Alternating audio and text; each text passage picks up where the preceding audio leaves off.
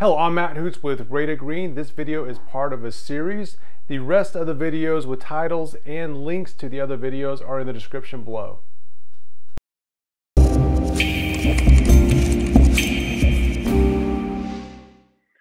So taking these principles, we started to come up with our own idea of what a perfect wall meant. This concept of a perfect wall, we've heard it from what some people call him the father of building science, Joe Stiebrick with Building Science Corporation. It wasn't his term. He uses it a lot. He teaches it a lot. But it has been around for a long time. And so what we're trying to do as designers, which is what we do when we're, as architects, we're designing these buildings. We're designing the building science as well. So it's not just the aesthetics of the home and the functionality and it's designing the assembly so that it works, so that it lasts. And, just like we have to understand scale and proportion as an architect, when we're designing assemblies, we need to understand hygrothermics, thermodynamics, and these principles are just as important. So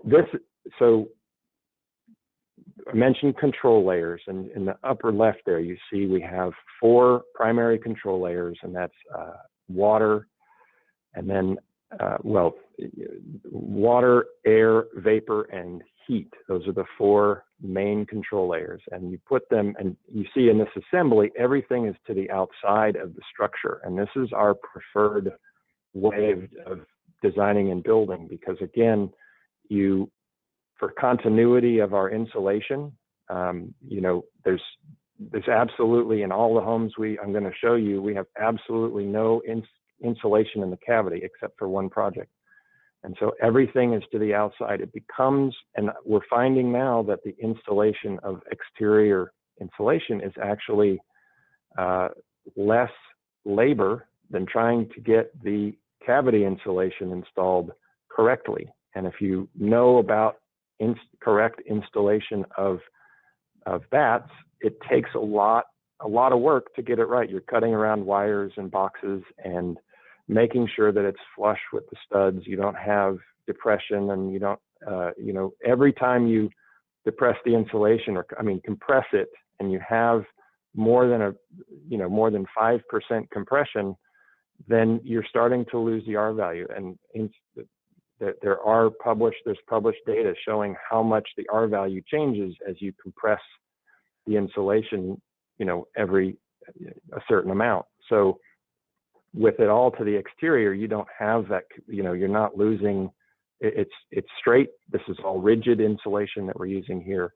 And labor, it's just like stacking bricks. You've got either 2x4, 4x4, or 4x8 sheets, and they just stack up, and it goes up so quickly sometimes, and especially on the roof where you're just almost walking on depending on the pitch, you're just walking on a floor there, and you just run it along. And it just becomes, anyway, so that's something we'll show, but that we're learning that install of exterior versus cavity is simpler in our experience.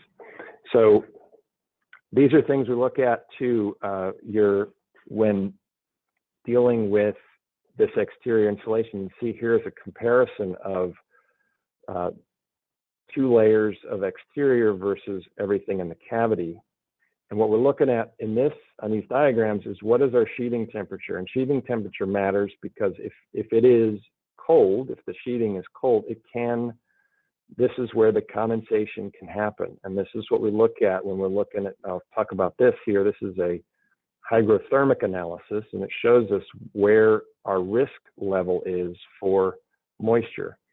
So when we get to when we have a sheathing temperature close to the inside, we're less at risk of having any condensation buildup, because we're not reaching dew point here. Whereas if we have a wall with cavity insulation, our temperature here, this is in Western North Carolina, showing a sheathing temperature of 18 degrees. And if you if you reach dew point, you're going to have condensation on the sheeting. It depends on where, it just depends in this cavity on where that condensation happens as to how damaging it can be. You know, your sheeting can, if it stays saturated for too long, it can start to corrode. So this analysis here, this is from one of our building science friends here at Rockwool. Actually, he does these, will do these for us.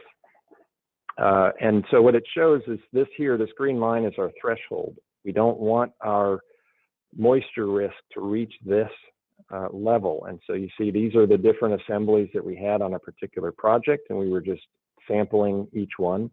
This, the one that has the least risk, the further away from this green line, that's the right balance of insulation on the exterior.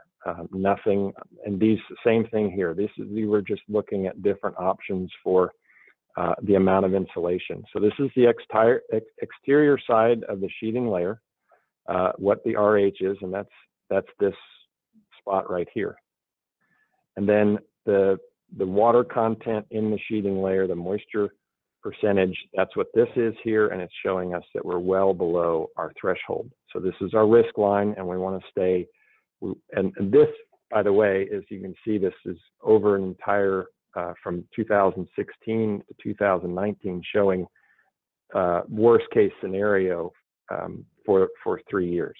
So each one of these peaks is a bit, you know, it's the same time of year here. So this is just showing the worst case scenario on the home in a certain assembly, and showing that we are well within our well below our risk level.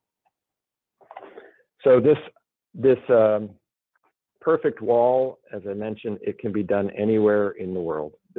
These projects we've done, and what changes is the amount of insulation. Everything else stays the same. We put all of our air and vapor control layers right on the exterior side of the sheeting. I can go back to this right here. This is where our air and vapor control layers are. And then we put our thermal control layer out here. And then our bulk water control layer is the cladding. And so we want to make sure that is solid and robust, so we don't get any bulk water into this assembly. But as I said, especially with the right insulation, with a drained, vented cavity, which is a rain screen, we can allow water to get in there because it dries. So this is the idea of a perfect wall, and this is what we have designed as our perfect wall that continues to work today. So again, anywhere in the world, this assembly, the control layers to the exterior, the way we've got it, can work anywhere. Thanks for watching this video. For your convenience, we've loaded up the next video as part of this series. If you enjoyed this video, give Chris and Dan a thumbs up.